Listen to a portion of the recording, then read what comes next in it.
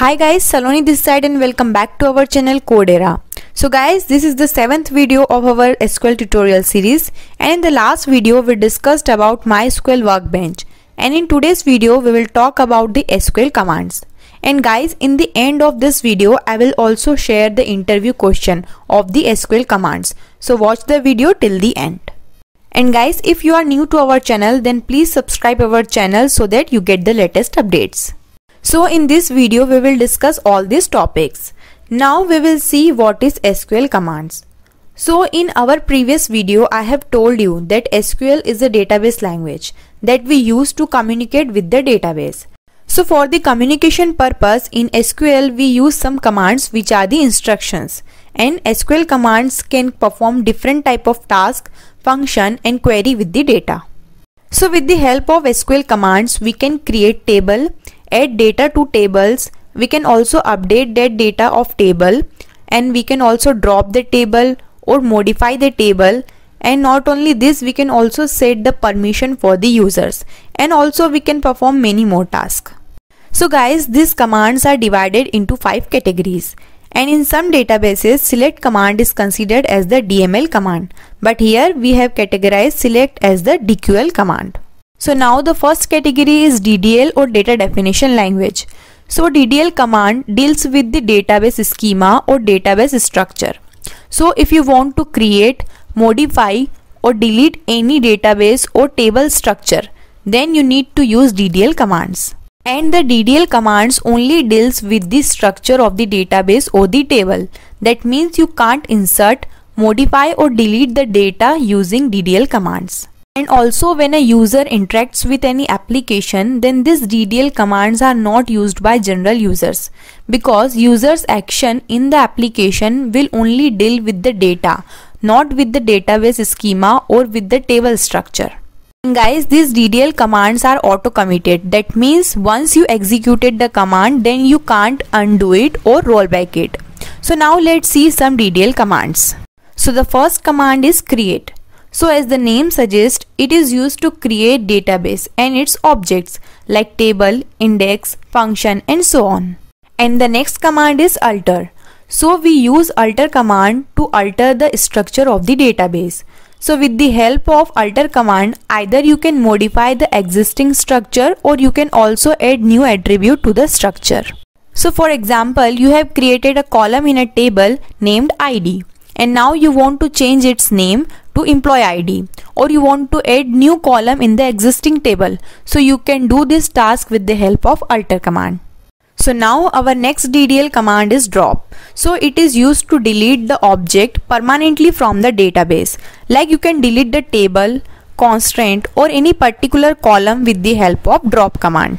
And guys, the drop command not only delete the data, moreover it will also delete the complete structure of that object.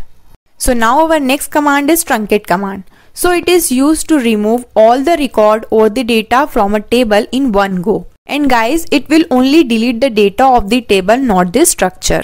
So guys, basically truncate command first drop the table and then recreate it.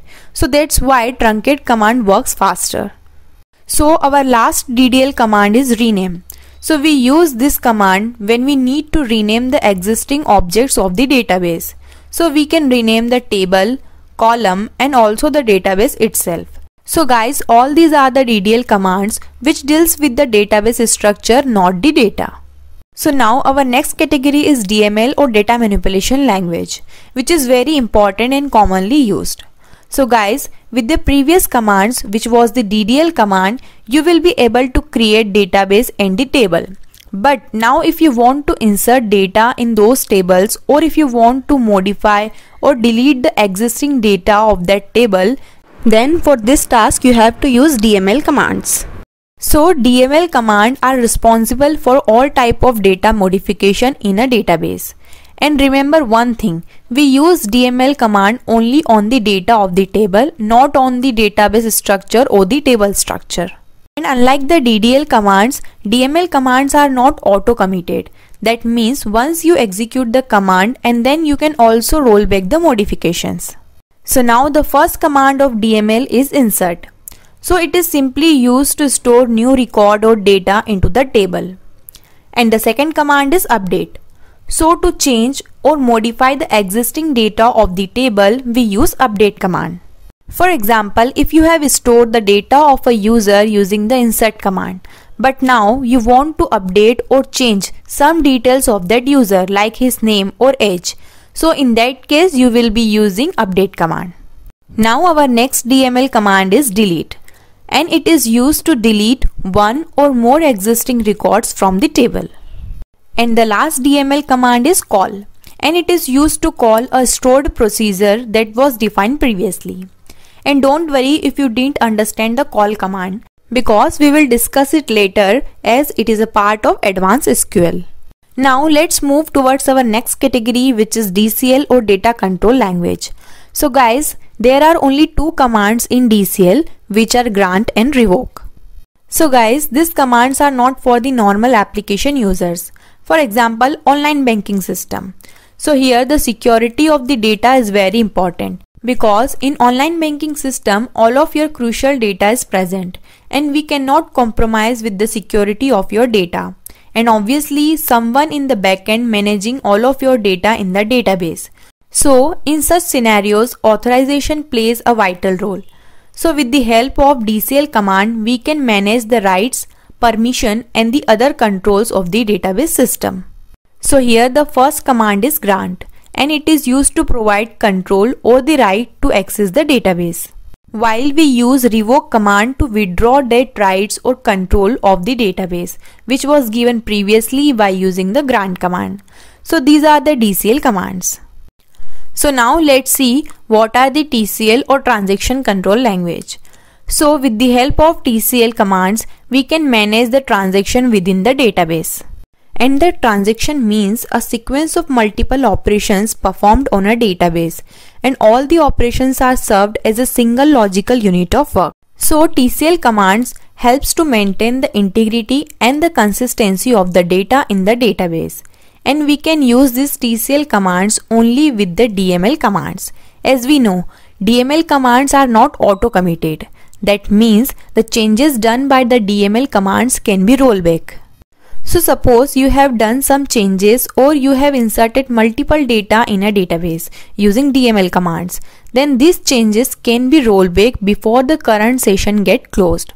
So that's why to control the change and the processing of the data, we use TCL commands. So now let's see some TCL commands. So the first command is commit.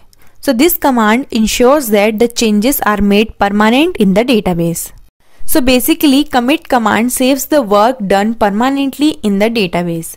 And the next command is rollback. So this command is used to restore the database to its original state since the last commit was done. And the last command is save point. So this command is used to save the transaction temporarily at certain points. And if you will roll back the transaction, then it will get rolled back only up to the last save point. So guys, all these are the TCL command. And don't worry if you are confused or didn't understand this TCL command clearly, because in this video series we will work on this TCL commands. Then at that time you will get a better idea about these commands. Okay, so now let's discuss our last command, which is DQL or data query language. And we use this DQL command to retrieve the data from the database.